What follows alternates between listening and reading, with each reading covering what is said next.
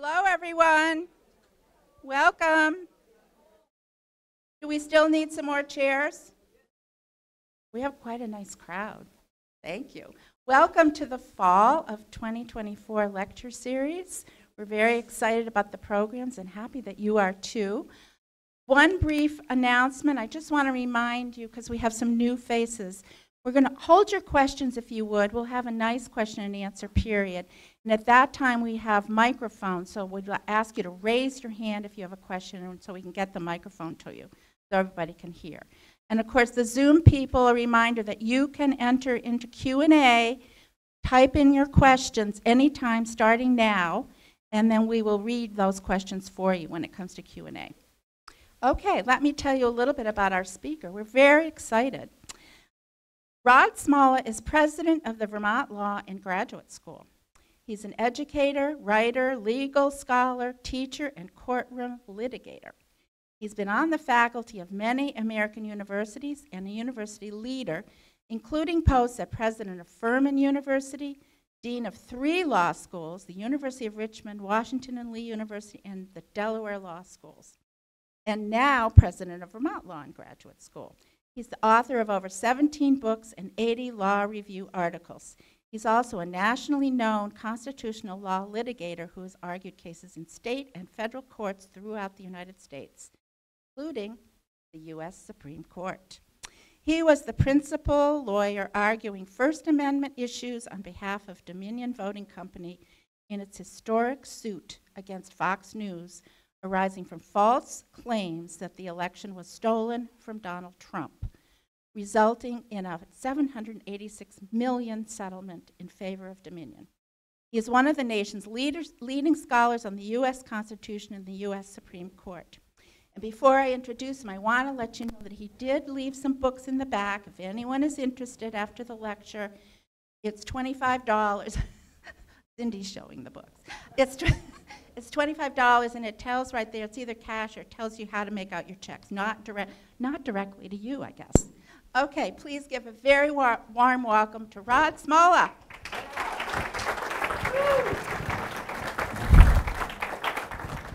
Well, thanks, and I appreciate you all coming out today. I want to begin by just relating a story to you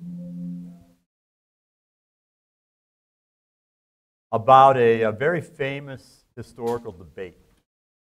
And the debate was over this question: what is the world's oldest profession? Now, some of you are snickering. I keep those evil thoughts to yourself. And the debate was between 3 professionals: a doctor who claimed medicine, surgery was the oldest profession; an engineer who claimed engineering was the world's oldest profession; and a lawyer who said the law is the world's oldest profession. Now, I know, again, some of you have heard there's another profession that's the oldest, but this will set you straight. So the doctor went first, and he said, to be sure, medicine, surgery is the world's oldest profession.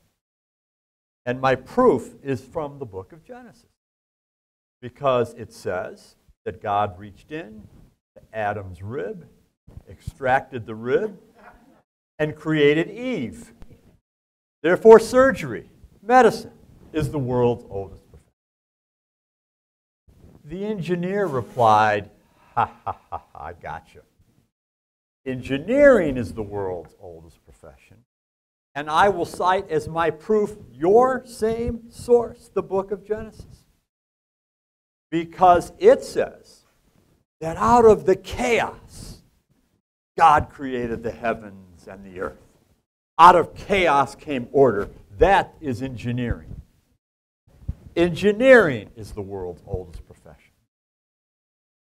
At which point the lawyer made one of those moves that I often use in the courtroom. This is what I call the satisfied cluck maneuver, all right? I gotcha. The lawyer says, ha, ha, ha, ha, ha. I rest my case. Yeah, I rest my case. Surgery, chaos, order. Who do you think made the chaos?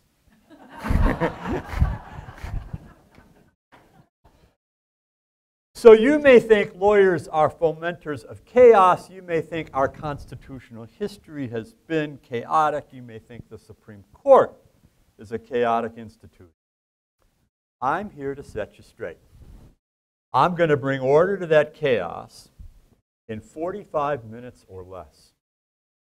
I'm going to teach you the entire history of the United States Constitution. Now you may think, that can't be. You might be able to tell, particularly those of you in the front rows here, that I'm wearing a bow tie that has the United States Constitution printed on it. So go figure, if the Constitution will fit on a bow tie, surely you ought to be able to describe it in 45 minutes. So I divide the history of our constitutional experience into 4 epochs, 4 periods. And I'm going to describe each one for you, including the new one that we have just entered in the last 3 or 4 years. The first is what I call the founding epoch. And this is typically associated with one of the most important and famous figures in American history, Chief Justice John Marshall. He's not as well known as George Washington and Alexander Hamilton and Thomas Jefferson and James Madison, but you can make the argument that in the founding period, he has had as much influence on the history of this country as anyone that has ever lived. He and another Supreme Court justice came from New England named Joseph Story, were responsible for shaping so much of our constitutional history. I'll tell you a story about Story at the very end. So what were the characteristics of the Supreme Court in this early period, the first 30 or 40 years of the Republic? Here was how the Supreme Court approached the Constitution. First, it was very non-literal, very non-textual. John Marshall did not feel bound by the words of the Constitution. Most importantly, he was quite willing, and the other justices were quite willing, to read things into it that weren't there. Big things, giant things, huge constitutional principles that weren't anchored clearly in any part of the text. Secondly, in that founding epoch, the Supreme Court strongly favored the national government over the states. So in this never-ending American struggle between central power at the federal level and diffuse power at the state level, that court put its thumb on central power. Third, the court made it clear that if state law conflicts with federal law, if state law conflicts with the Constitution of the United States, the state law would have to give way.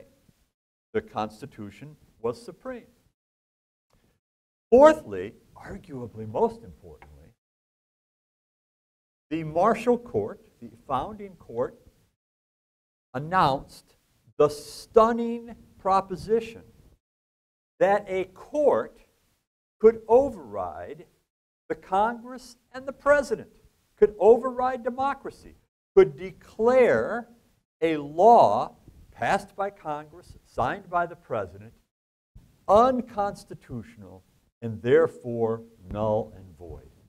The famous ruling in the case Marbury versus Maine. Remember I told you the court did not feel bound by the text? That principle that the Supreme Court can overrule laws doesn't appear anywhere in the Constitution. It has been one of the most defining characteristics of our nation, and it's not in there. They made it up. John Marshall, in that famous opinion, reasoned from principle, from history, from philosophy.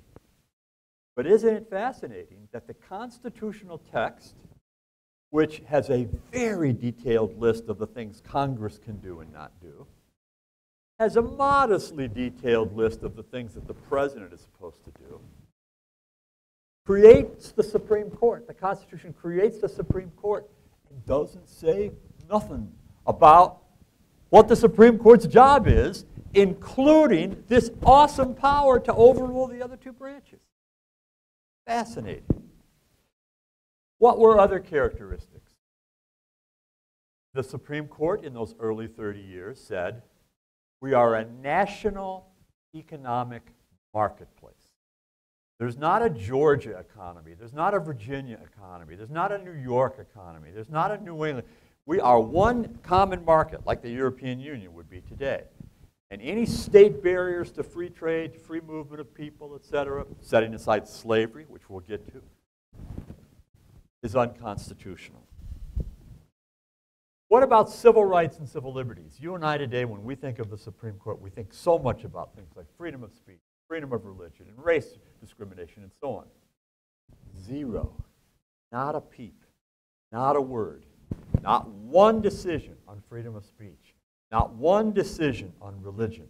Not one decision on anything you and I would think of as civil rights and civil liberties. Among the reasons, those liberties are mainly listed in the Bill of Rights. You know, the Bill of Rights, First Amendment, Second Amendment, and so on. Well, before the Civil War, the Bill of Rights was treated as only binding the federal government. It didn't apply to the states. So the First Amendment prohibits the establishment of religion. The idea is there would be no Church of England here. There would be no Church of the United States, a national established religion. But states were free to have established religion, and 8 of them did. A number of different religious traditions were established by various states. The last established religion wasn't abolished until shortly before the Civil War, because the Bill of Rights just didn't apply. It wasn't incorporated against the states. The one exception involving what you and I might think of as civil rights and civil liberties were a series of profound decisions written by John Marshall affecting First Nations, indigenous peoples. And there was very little in the substance of the Constitution that tells us the relationship between the government and the Indians. They're mentioned a number of times, but in a series of famous decisions, the Supreme Court said the Indians have no title to land. They were conquered as a conquered people. They are subject to the will of the conqueror. And although John Marshall himself said, in the eyes of God, in the conscience of mankind, in the judgment of history, we have wronged the Indians, I don't have the power to help them, because I am subordinate to the government that created me, and that government is the conqueror, and I can't help you. Go to the president, go to Congress. The court can be of no use. In many ways tragic, in many ways setting 200 years of displacement in the way that we have treated indigenous peoples. That's the first epoch. We're 1/4 of the way through the whole lecture. But those were the characteristics, and they still have a huge influence on American history. The next epoch, the second, is a giant. It's a giant in terms of its time frame. This stretches from before the Civil War, 1850-ish sort of time period, to 1937. You're going to say, what the heck, 1937? That's a weird year to just pick out of nowhere, but I'll explain that in a few minutes. But 100 years, basically, 100 years of time. What were the characteristics of the Supreme Court during this time period? First, in a reversal of the founding period, the court during this epoch took a very limited view of federal power, of national power. It flipped. It empowered the states and emaciated the powers of the federal government. Among other things, this led to one of the precipitating factors that led to the Civil War. Over this 100-year period, the court was very, very, very skeptical of the powers of Congress to pass laws. There's a couple, to us now today, shocking examples. The court in this period struck down all federal antitrust laws. So the Sherman Antitrust Act was declared unconstitutional by the Supreme Court. Congress didn't have the power to regulate antitrust arrangements because that was for the states to do if they chose to do it. The states to decide whether monopolies were good or monopolies were bad. Congress didn't have the power to enact child labor legislation. A federal law regulating child labor was held to be beyond the powers of Congress. Whether children should go to work in factories or not is a state problem. It's not a federal problem, beyond the powers of Congress. This court took a devastating of equality. Early decision of this court, Dred Scott versus Sanford, said that in the nature of things, in the nature of the universe, basically, blacks were deemed to be an inferior people. They could never be citizens of the United States. Dred Scott, the slave who claimed to have been emancipated because he went from a slave state to a free state, could not bring a suit in federal court for his emancipation because suits are limited to citizens, and a person of African descent not be a citizen. That was the decision that really precipitated Abraham Lincoln's entry into national politics, his famous debates with Stephen Douglas, his election to be the President of the United States. I told you that the Marshall Court had said federal law is supreme over state law, but that festered. That may have been what the court said, but it festered, and it particularly festered in the South, where the great fear was that federal law would come to abolish slavery. And so that began this notion that states could decide for themselves their own view of the Constitution. They weren't bound by the Supreme Court's decision. They didn't like them. They weren't bound by act of Congress or the acts of the president. They didn't like them. In fact, if they wanted to, they could quit, secede from the Union. Very powerful, powerful, powerful counter to that founding era.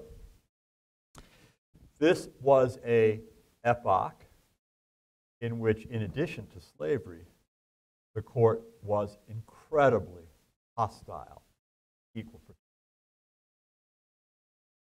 Notwithstanding the bloody Civil War, the worst war in American history, 750,000 people killed and hundreds of thousands more wounded, and the entire nation disrupted.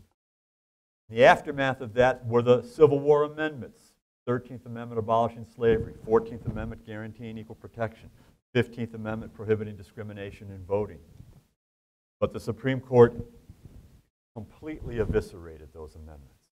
It held in Plessy versus Ferguson that forcing people to be in different places based on the color of their skin was permissible, separate but equal.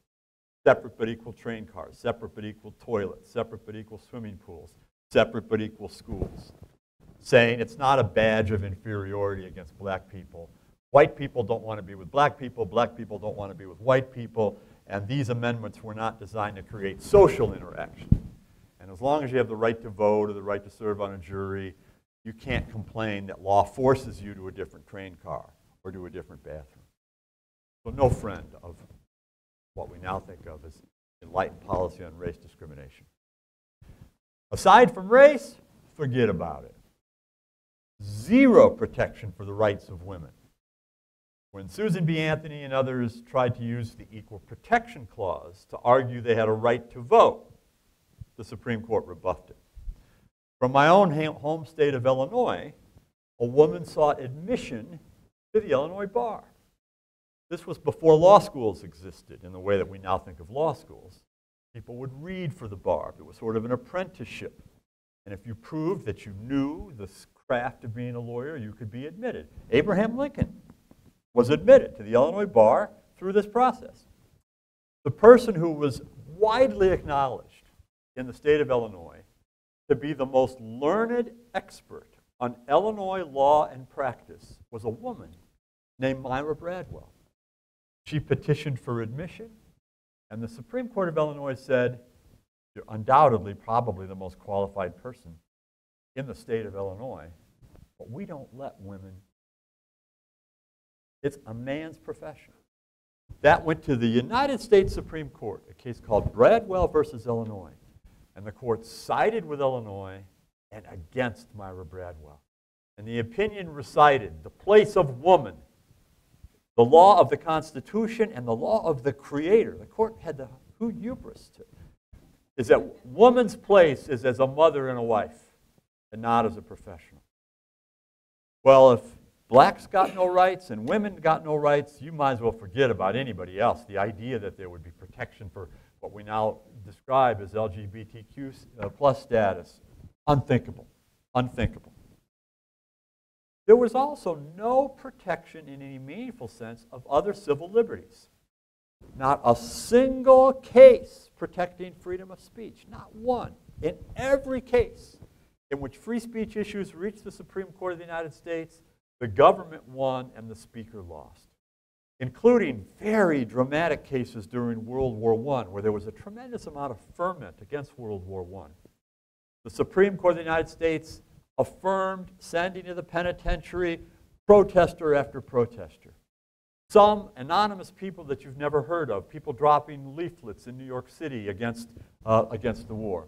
Others, famous people. Eugene Debs, one of the famous labor leaders in American history, ran for president 4 times. His life was ruined. He was sent to the penitentiary for 10 years for a speech he gave critical of World War I and the draft. So no protection for freedom of speech. No protection for anything connected to religion. No meaningful decisions enforcing the Establishment Clause, no meaningful decisions enforcing the free exercise of religion clause, nothing. No protection for the criminally accused. All of the things we grew up with, all of the things you see on TV, Miranda warnings and all that stuff, zero. No restraint on police against the criminally accused. No right to an attorney in a case. No restrictions of any kind on the death penalty. What about structure? How did this Supreme Court act? Well, 2 things. I said no protection for civil liberties, but there's one giant footnote to that. One liberty that got huge protection. I call it entrepreneurial liberty. Protection for business, protection for capital, protection for the free enterprise system. The court treated free markets and freedom from government regulation of business as a sacred constitutional right. And any attempt at the state level or the federal level to interfere with the marketplace, to regulate the market in some way, particularly the labor market, was deemed to violate the Constitution, violate the constitutional right of liberty, which the court interpreted as essentially incorporating Adam Smith laissez-faire free market economics. So I'll give you some examples. I already told you about child labor laws. That was an interference with the freedom of the employer to employ a child. Minimum wage laws, unconstitutional. Maximum hours legislation, unconstitutional. Any labor law, any law that was a labor law, the court said, if that's all it is, it violates the freedom of the employer and the employee to freely contract. No protection for unions. Nothing that interfered with business was permitted. And among other things, this made the court very hostile to administrative agencies, just beginning to come into existence after the Depression. Very hostile to anything that was seen as interference with the market. This included, and now I'm going to come to the end of the epoch, this included the court strongly enforcing something that's going to sound real fancy and technical, but actually it's not going to be hard. A thing called the non-delegation doctrine. That's the fancy name. And here's what it means. The Supreme Court said only Congress can make laws. That's we all learned this in the 4th grade. Legislature makes the laws, executive enforces the laws, judiciary interprets the laws. Only Congress can make the laws. That means what Congress can't do is create an administrative agency and say to the agency, you create rules governing your area. You create rules governing banks. You create rules governing the environment. You create rules governing agriculture. You create rules governing the new age of radio and television. The Supreme Court said you can't do that. You got to create the rules. You can put the agency in charge of policing them, but you can't give the agency the power to make law. That's delegating your legislative authority. So how did this epoch end, and why would I give it such a crazy notion that I can tell you the day it ended, like 1937, all right? Well, I'm going to tell you about the transition, and then I'm going to give you the characteristics of the third epoch. The transition is remarkably similar to where we are in society right now at this moment, and some of the debates you'll hear between Vice President Harris and former President Trump. And the Supreme Court was at the center of it. Remember your history. Stock market crashed. Herbert Hoover was voted out of office. Franklin Roosevelt was voted President of the United States. He came in, and the country was in deep depression. My parents were children of the Depression. My dad would fight in World War II. My mom was a Rosie the Riveter. They lived in Nebraska. They saw the Dust Bowl, the poverty. The whole country experienced. And Franklin Roosevelt's theory, the New Deal theory, was we got to have action. We got to have federal action. We got to create agencies. We got to create programs. He's famous for the first 100 days of his administration. And they created the alphabet programs, or all these things, the WPA, the FCC, you name it. They all had, they all had letters. And the idea was we got to figure out a way to deal with the Dust Bowl. We got to figure out a way to deal with the Depression. We got to figure out a way to deal with unemployment. We got to figure out a way to deal with all the things plaguing the nation. And the national government has got to be the one that does it. And you had a Democratic Congress, a Democratic Senate, and a Democratic House of Representatives, so you could move the legislation along. So the law would get passed by both houses, it would get signed by President Roosevelt, and somebody would challenge it, Supreme Court of the United States. And in decision after decision after decision, the Supreme Court struck down the New Deal program. You can't do this, you can't do that, you can't do this, you can't do that. Why? Because that was still that second epoch. You can't interfere with business. You can't regulate farming. These are this is a state's problem. Let Nebraska deal with the Dust Bowl. It's not the federal government's job. Another thing that the Supreme Court was hostile to was that one of the ways the New Deal dealt with this was the creation of these agencies. And the agencies would pass regulations as part of how they regulated the economy. So an agency was created to regulate the supply of oil and energy in the United States. The Supreme Court struck it down. That violates the non-delegation doctrine. You can regulate the price of oil, Congress, but you can't give that to an agency. And then the climactic case, called the Schechter-Poultry case. When I went to law school, we knew it as the sick chicken case. Congress, of course, created the Department of Agriculture and gave to the Department of Agriculture vast powers to regulate farming. How much corn the farmer could plant, how many chickens you could have, what the safety regulations should be at a poultry factory. But even more, how much you had to pay the workers. Setting minimum wages if you were going to work in a chicken processing factory. The Supreme Court struck that down in 1936 under the non-delegation doctrine. Franklin Roosevelt had had enough. He was apoplectic. He started railing against the Supreme Court. He would give his radio talks. My mom described those radio talks to me. Some of you probably heard them when you were young children. And he would say, the Supreme Court are these 9 old men. Nobody elected them. They're interfering with the progress of the country. And he proposed what became known as the court packing plan. forever we'd had 9 Supreme Court justices. Now, this is actually a constitutional oversight. So the framers did a lot of good jobs. They messed this up because they tell you there's 1 president, there's 1 vice president. This is the formula for the House of Representatives. Every state's got 2 senators. They don't put in the Constitution how many Supreme Court justices there are. Every state has it. Vermont says 5, you know. They didn't put that number in. To me, it's like, I'm going to invent the game of basketball, and here's the deal. You just put however many players you feel is right out there, all right? It's an oversight. So historically, Congress has been in charge of how many justices there are. Wasn't always 9. There were times when it was 6. There was times when it was 7. High point, at one point it was 10.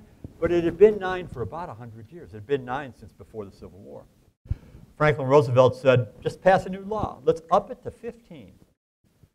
Let's add 6 more justices. I keep losing these cases, like by 5 to 4, all right? You give me 5 new picks, I'm going to start winning cases. So what we'll do is for every justice that reaches the age of 70, we'll add a Supreme Court justice up to a max of 15. He was shocked that the country hated the idea. Not only did Republicans balk, Democrats balked. They saw it as tinkering with the system. They saw it as a kind of cheating. You know, they said, you can't do that. The fact that it was called the court packing scheme shows you how history looked at it. It's interesting. We're now talking about that same thing again. Very interesting. We'll talk to you about that later. In any event, all of a sudden, some justices retired. One of the justices switched sides. Justice Roberts. It's called the switch in time that saved 9. Cute, right? And starting in the year 1937, the Supreme Court began the 3rd epoch. And when I teach constitutional law to students, I use my hands and I say, in the 2nd epoch, everything looked like this. Protection for business, no civil liberties. In the 3rd epoch, everything looks like this. No protection for business, explosion of protection for civil liberties. So what were the characteristics of this? Now, it began in 1937 because that's when the Supreme Court began to uphold federal programs. But the deeper, more soulful, more profound pieces of it would come in ensuing years. And I'll run through them very quickly. What were the characteristics? First, the court got out of the business of protecting business. It said, how much you regulate or don't regulate the free market economy is not a judicial decision. That is a political call. What level you set taxes at, whether you have minimum wages, whether you have maximum hours legislation, whether you have consumer protection legislation. Anything connected to interference with the free market in business is a matter for Congress.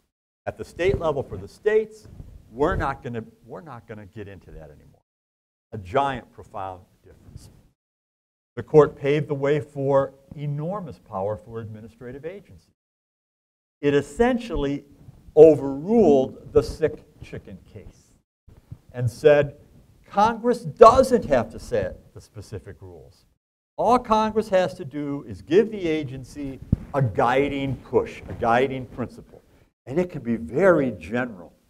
It can be like, protect the environment. It can be like, my favorite, regulate broadcast television and radio in the public interest. It can be like the directions to the Federal Reserve Board. All very, very general. The idea, leave it to the experts, leave it to the administrative agencies. You can do that, Congress. It took a very narrow view of states' rights, which it needed to do to put down the resistance to Brown versus Board of Education and the overruling of Plessy versus Ferguson. There was an explosion of equality protection. Suddenly, robust protection for people of color, beginning with the very famous decision in Brown v. Board of Education, overruling separate but equal and integrating American schools, which then got expanded even to affirmative action, even to saying the government could use race-conscious means to promote greater diversity, particularly in American universities. A complete flip of what had happened before. Women went from complete strangers to the Constitution to a group very strongly protected in our constitutional law, led most famously by the advocacy as a lawyer of Ruth Bader Ginsburg, and then by her opinions as Justice Ruth Bader Ginsburg, where in one of her most famous opinions, she struck down the male-only rule at the Virginia Military Institute, saying that VMI must admit men and women both, and you can't count on old Southern notions of chivalry and so on to keep it exclusively male. Going back to a loose interpretation of the constitutional text, not feeling bound by the words to decide the principles in the text, including the rights in the text. And this was most famously the basis for the court's expansive view of protection relating to sex, sexuality, sexual identity, gender identity. It began in a case called Griswold versus Connecticut. Connecticut, a heavily Catholic church, made it a crime to use contraception unless contraception was medically required to protect the health of the mother. So a married couple that wanted to have sex with each other but not have children could not get birth control, could not get a condom, could not get any kind of contraception because this was contrary to traditional Roman Catholic theology.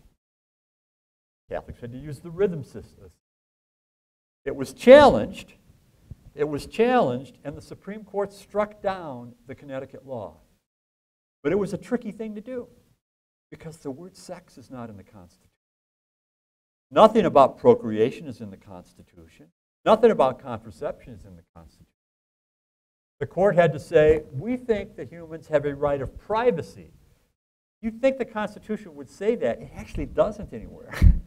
Even the idea of a right of privacy is not in the text, but the court said it's implied. It's implied in human dignity. It's in the interstices of all the other rights that we recognize. And the idea that the government can tell you whether or not you want to have children or not, the government can tell you whether or not within a marriage you can use birth control or not, violates that implied right of privacy. This, of course, then led to abortion, protection, and Roe v. Wade. Roe v. Wade came right out of that notion of an implied right of privacy. And then it led, ultimately, after years of struggle, to protection for LGBTQ community folks, and ultimately to same-sex marriage. The Supreme Court in the Obergefell decision, at the very end of this third epoch, saying people have a constitutional right to marry whomever they want, without regard to whether that person is the same gender as you. It was a period of huge explosion for other forms of civil liberty. Freedom of speech, right to burn the American flag, right to engage in racist speech, right to do all sorts of things that are highly offensive to most people of mainstream sensibilities, because free speech doesn't allow you to censor things just because you don't like it. Very strong protection for religious liberty.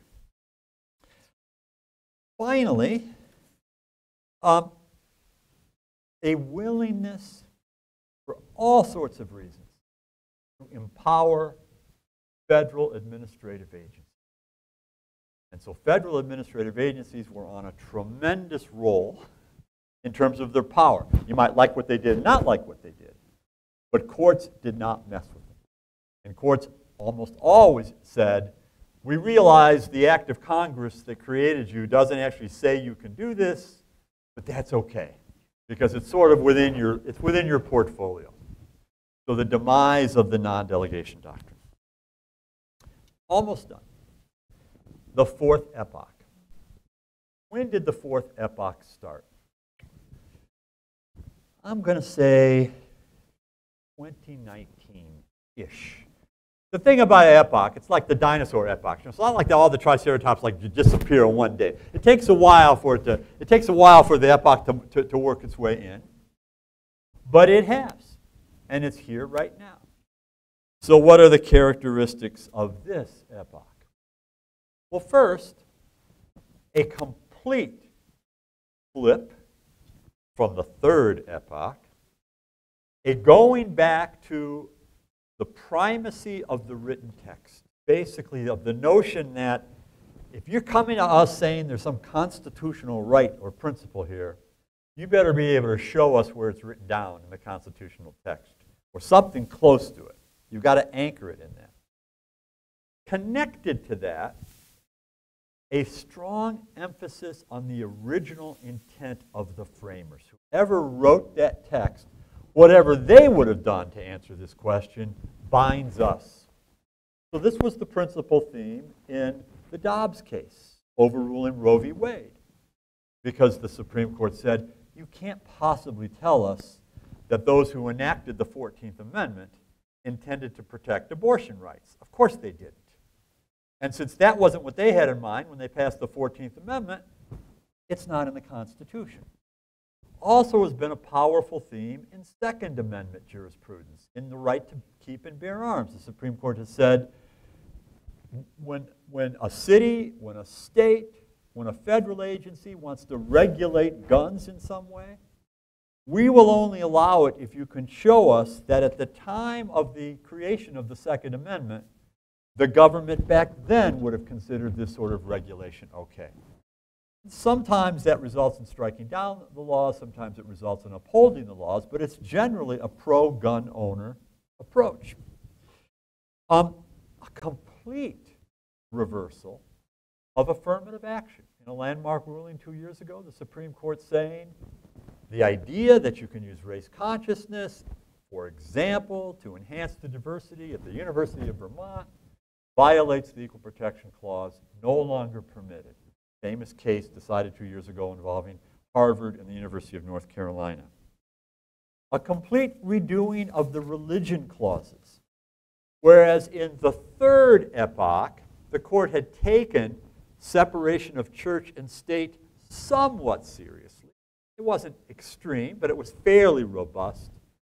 This court seems to believe that that's not really an important constitutional principle and has strongly retreated from the ideas that government must be separate and distinct from religion.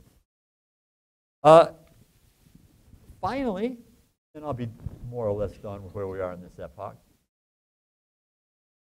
a very strong movement on something that may seem boring and technical to you, but has a huge impact on our country.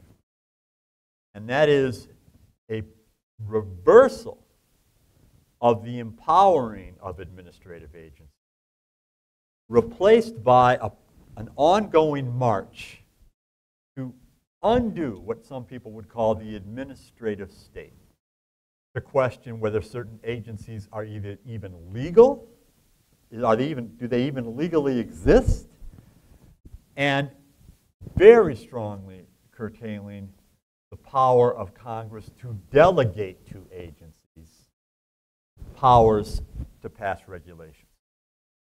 I'll tell you a very quick story about that. I have to be very quick. Here's where I first saw that coming. In a very obscure case called Gundy versus the United States. Here's the fact pattern. You will remember at the turn of the last century, all across the country, we became very concerned about sexual offenders and registries for sexual offenders. And that became suddenly a new point of emphasis because of all the child abuse we'd seen and the domestic violence and sexual offenses.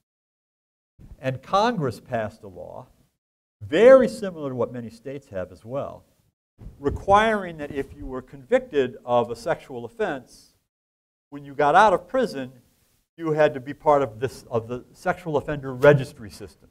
You had to report for duty, you had to tell people where you lived. It became a way to try to keep people from repeating the sexual offense. Nobody doubts that Congress could pass that law for federal crimes. Nobody doubts it. But what about the folks that were in jail, in federal penitentiaries, convicted of sexual offenses before the law was passed? So Mr. Gundy was convicted of a sexual offense. He was serving like a 10-year sentence. In his 7th or 8th year of his sentence, Congress passes this offender law. So Gundy says, well, I don't have to register because when I committed the crime, the law didn't exist. You can't retroactively create a crime. That's called an ex post facto law. Or at least if you were going to do something like that, it should take an act of Congress. Well, what did Congress do? Did it make the people in the pipeline subject or not to it or not? Congress punted.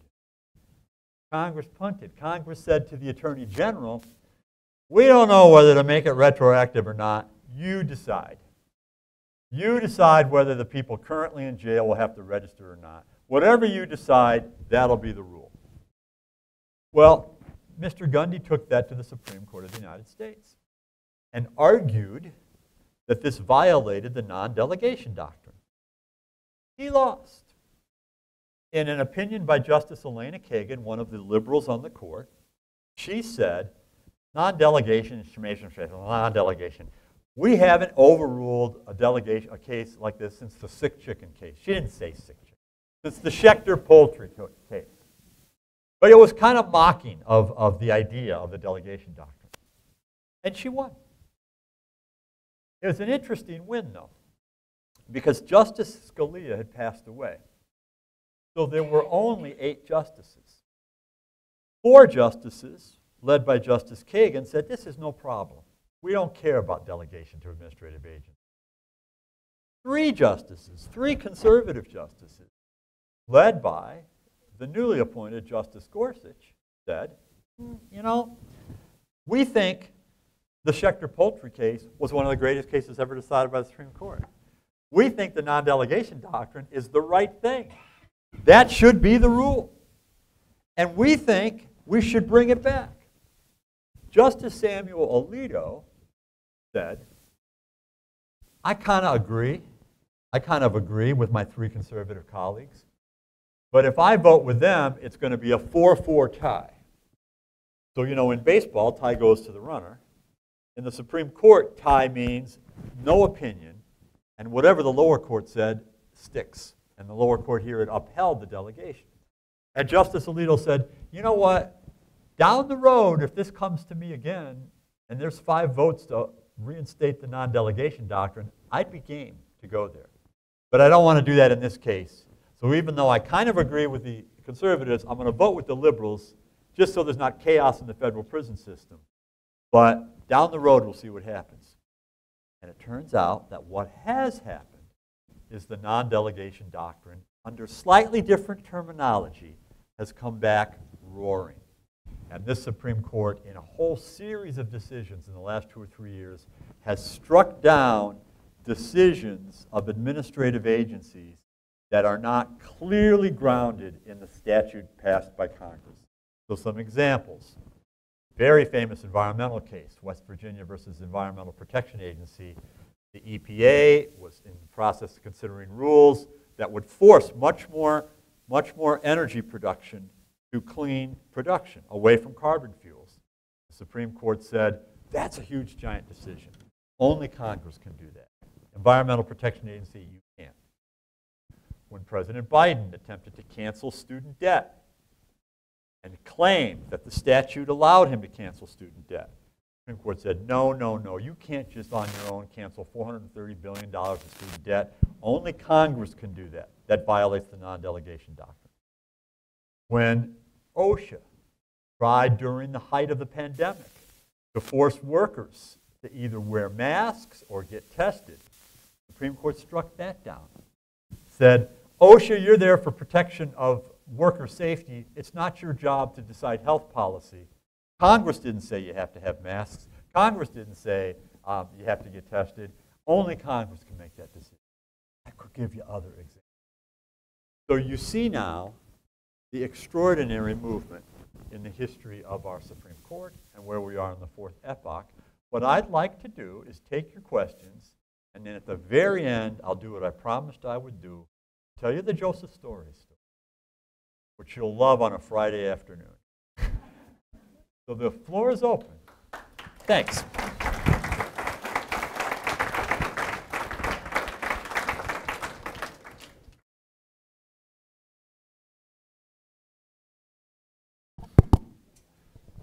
That was great, thank you. You said freedom of speech does not allow you to censor speech just because you don't like it. So do you disagree with the Democrats who are now saying they want to censor hate speech? Yeah. So this is very controversial. This is probably the biggest divide in our family. My wife who's here, Anya, wave your hand, people can see you. We have 5 children, and in the Smolla family Supreme Court, I'm a dissenter because our progressive children do think you should be able to censor hate speech. It's a very, very fair and difficult point. For most of our history, that was permitted. That is to say, rules prohibiting hate speech were upheld by the Supreme Court. But in this modern epoch, the court, I gave it a loose phrase, the court basically said the fact that the society finds speech offensive, repugnant, contrary to our values, is never enough standing alone to justify its abridgment. I'm old school on that view. I believe in that. And I have, as a free speech lawyer, my book there, Confessions of a Free Speech Lawyer, most of the big First Amendment cases that I've been involved in, or many of them, I hated the speech of it.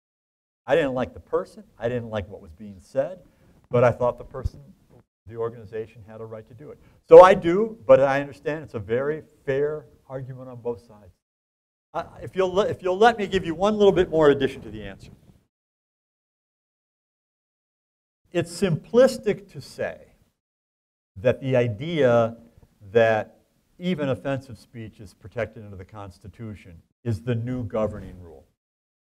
In fact, that rule and an opposite rule, which is that society can regulate speech that offends our sense of morality or our sense of order, both exist. They both exist. But here's how it's done. In the open marketplace, streets, sidewalks, the streets of Charlottesville, Virginia, that's what my book is about, the Unite the Right rally. The internet, basically. That is the rule. You can't censor speech because you disagree with it. But then we have these other settings in society in which we are trying to function and conduct business, like employment. So the very hateful speech that you have a right to say in the park, on the Boston Common, don't think you have a right to say it when you go to work somewhere in Boston, because you can violate civil rights laws for that same offensive remark. You may have a right as a professor to make racist or homophobic statements if you want, in books you write, in speeches you make at a rally. But don't try that in a classroom. The university can say, we respect human dignity, we respect community, we respect order and morality here. So the hate speech debate's been very intense on American campuses, where I think a university does have the right to say, coach, you're fired for that. Or student, you can't say that about another student in the dorm or in a classroom. Or professor, we don't allow that in the classroom. But if that person decides to march in a rally and take an offensive position down the street, my view is the university's got to lay off. Can't do anything. In the back. Where? How do you reconcile an originalist court with presidential immunity? Yeah, that's a great question. Particularly that... So the question, so everybody can hear it, is if it's an originalist court, how do you create something like presidential immunity, which is not in the text of the Constitution? So I'll give you several answers. First, my little fancy 45-minute lecture is about as neat as my poorly tied bow tie. All right, it's not perfect, and the things I described are not absolutely linear. And of course, there are pockets of inferring things in every epoch, and there's originalism and a departure from originalism in every epoch. If I were Chief Justice Roberts, who wrote that opinion, answering your question, I think here's what he would say. I'm confident that this is what he would say. Actually, my opinion is original. Actually, what we did was look at what we thought the framers had in mind in the creation of the presidency. Bear in mind that Article 2, which is where the presidential powers are described, it fits just on the back part of my knot here. It's only 3 or 4 or 5 paragraphs. It's very short and very, very general. And the Chief Justice Roberts would say, from the beginning, the Supreme Court has surrounded the presidency with protections. In the trial of Aaron Burr, which is back in the founding epoch, Aaron Burr wanted to subpoena documents in the White House from Thomas Jefferson, very much like the U.S. v. Nixon case. And John Marshall presided. Back in those days, the Supreme Court justices didn't have enough to do, so they had the moonlight, and they would sometimes be trial judges. He presided over this very famous trial in Richmond, Virginia. And he wrote that Thomas Jefferson is subject to process of the court, but can interpose the idea that certain documents he should be able to keep confidential. And the court would look at the documents and decide. And then this became the precedent for United States versus Nixon, where the court said President Nixon has executive privilege. That's not in the Constitution. It's not, but it's in the structure that people intended. And some documents might have to be turned over and some not. Later in the Nixon years, the Supreme Court created civil immunity for presidents. And so the lead up to this controversial decision had already established 2 clear things. One, that in civil liability, being sued for damages, a president has absolute immunity for things that fall within the president's duties and are within the outer perimeter of the president's duties. That's a case called Nixon versus Fitzgerald. The Supreme Court then also made clear if the act of the president is not an official presidential act, there is 0 immunity. That was a case called Clinton versus Jones. That was the Monica Lewinsky, Clinton, Paula Jones scandal.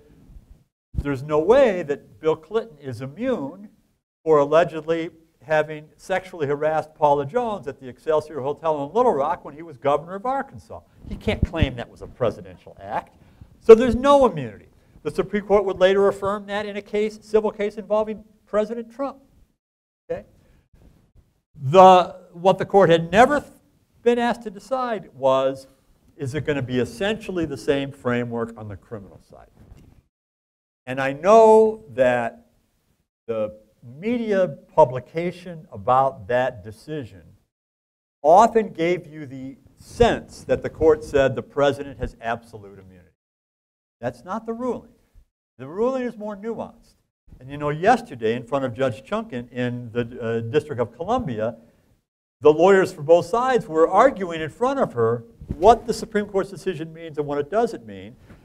Her interpretation, she hasn't ruled yet, but what I could get from listening to the argument is what I think it means. So there's really 3 tiers. If it's an official act of the president, and it falls within the core exclusive powers of the president, then there is absolute immunity. And the court gave some examples. The pardon power, the power to recognize foreign governments, the power to order your subordinates to do things. So that's why all of the things that Mr. Trump did to pressure the Justice Department are now out. Because of this idea, the core of your power has got to be you're the boss over the Justice Department. Then the court said, at the other extreme, anything that's private falls within the Bill Clinton rule. So you can make a very good argument that President Trump's call to Secretary Raffensperger in Georgia, trying to get to Georgia to change the number of votes, had nothing to do with any presidential duty, was a private act by Mr. Trump on his own behalf to try to save his presidency, and gets 0 immunity. Decent argument there. I don't know if that's what will come out, but a very decent argument. Certainly all of Mr. Trump's other troubles, the libel suits and all that sort of business, private, no problem. But then there's this fascinating middle area.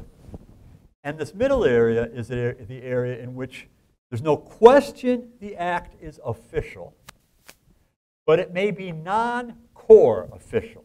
You know how when you go to the gym, like they tell you to work on your core? You know, it's like Constitution's got, so So what would an example be? Well, the president does a lot of things all the time as president, but he or she is not exercising the exclusive powers of the presidency.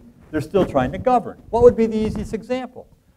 President calls the Speaker of the House. President calls, you know, the majority leader in the Senate and says, come on, give me the votes for this bill. Come on, you pass it this way, I'll sign it. That's not within the core, but it's surely an official act. And the Supreme Court said, we're not saying there's absolute immunity. We're calling it presumptive immunity, which means it might be overcome. You might be able to overcome it.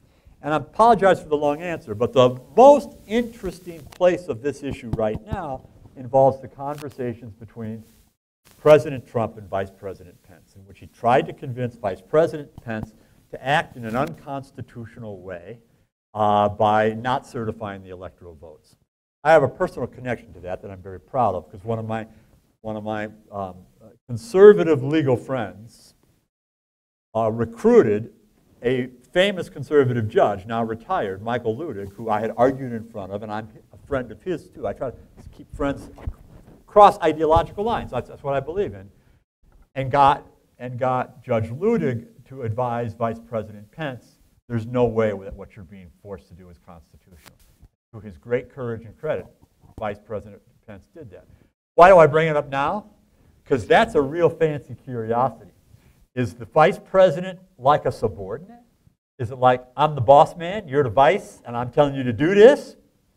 Or is the vice president kind of constitutionally independent, particularly when presiding over the Senate, or in this case the Senate and House of Representatives, and is not in the, you know, it's an official act, but it may not be a core official act. And that's going to be sorted out by the judge. So I want to be good to my host. I don't want to make sure we overrun our time. I can work forever. I'm not being paid by the hour, but I'll take a few more questions and I'll tell you my story. And then I'm happy to talk to you afterwards.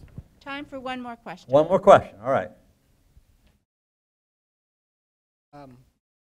My question is, I've always thought of the Constitution as a living document, which in my mind has always implied that the court would have room for nuanced thinking.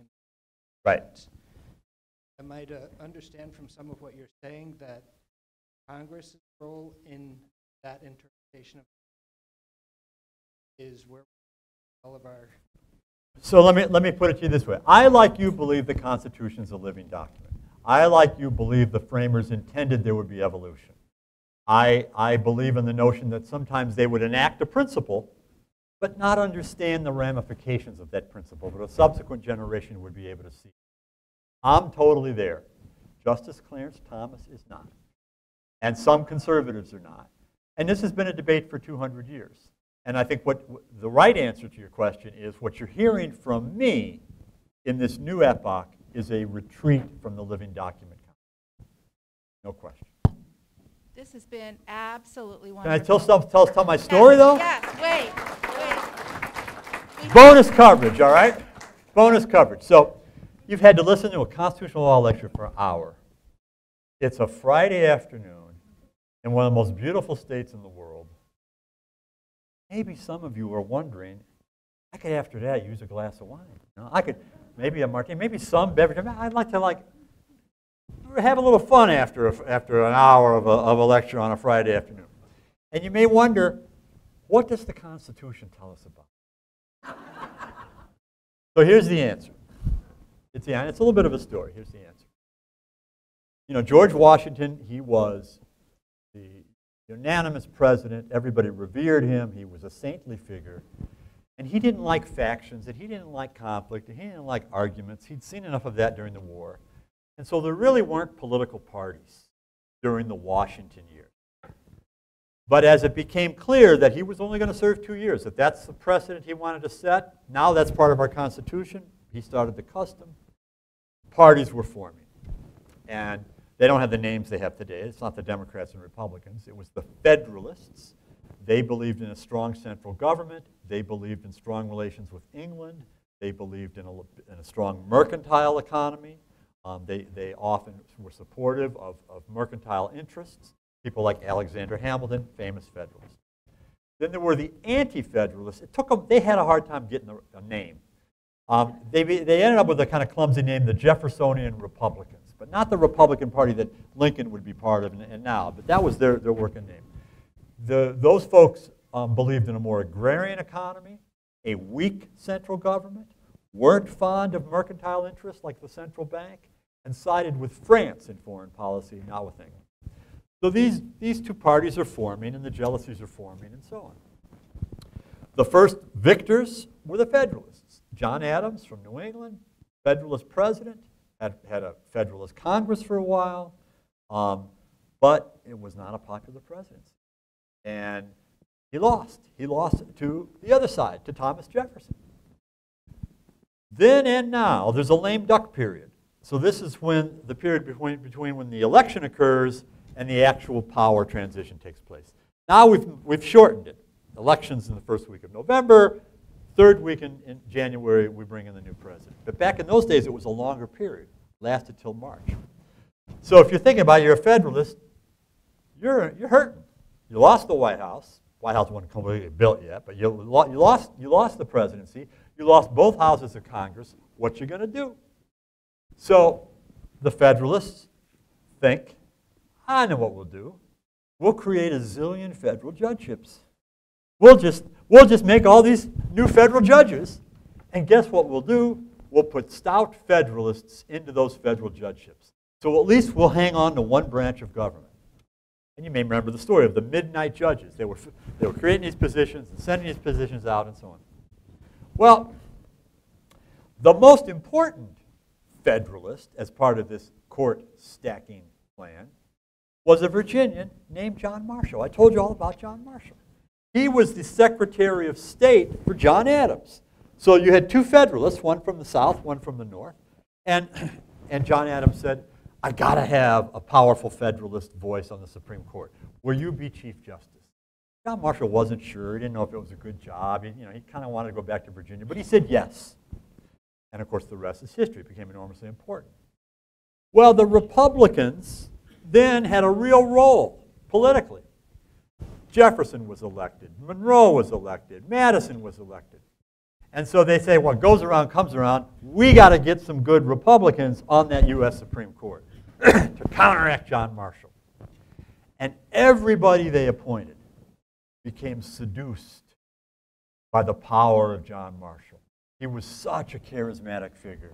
He was such a warm guy. He was such a brilliant lawyer. He loved to party. He loved to drink. He loved to gamble.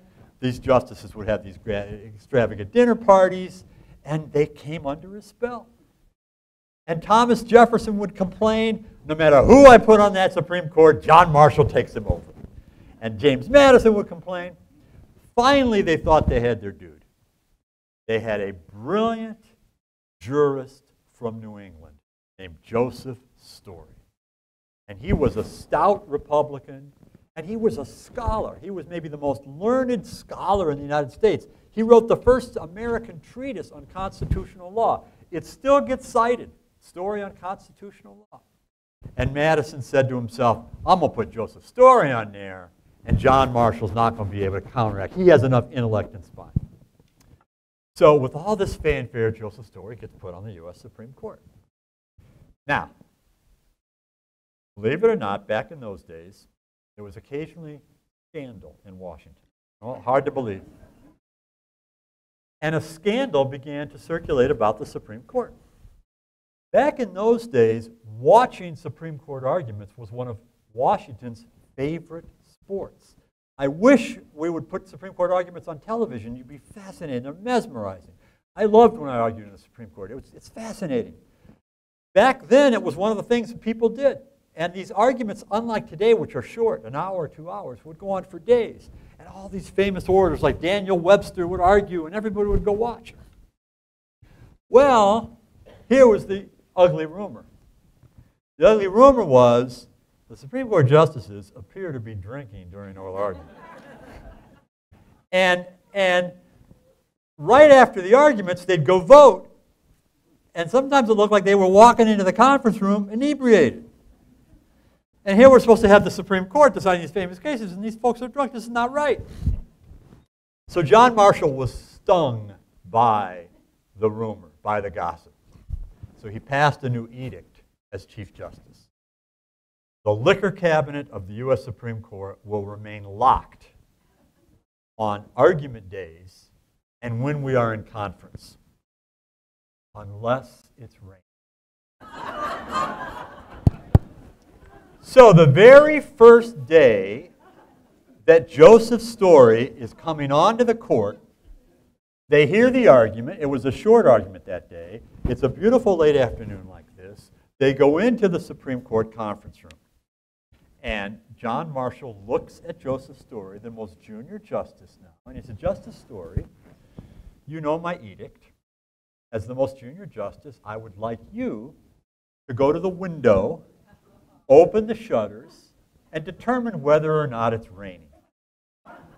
So Joseph Story opens the window, and he's blinded by the beautiful sunlight of the late afternoon in Washington Mall.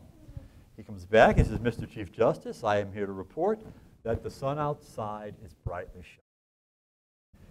And John Marshall looked at Joseph Story, and he said, Justice Story, you came here with such a reputation for being so learned in the law, so learned in the Constitution. Surely you know that the Constitution clearly states that the jurisdiction of this court extends to all the states and territories of the United States. It must be raining somewhere. Open the liquor cabinet. Before I leave, let me tell you about the book. It's free. And all you have to do is write a donation to the Vermont Law and Graduate School, whatever you would like to do. We're an enormously important resource to the state. We provide all kinds of legal services to folks. We do all sorts of things to aid the judiciary. 3 of the 5 Vermont Supreme Court justices are graduate of that school. The other 2 are honorary graduates. Half of our Attorney General's office graduated from the school. We do a lot of good in this country and a lot of good for this school, and anything you're moved to donate to that school would be welcome, and feel free to take a book, and if they run out, let me know, email me, and I'll make sure you can get a copy. Thanks for having me. Thank you. Wonderful.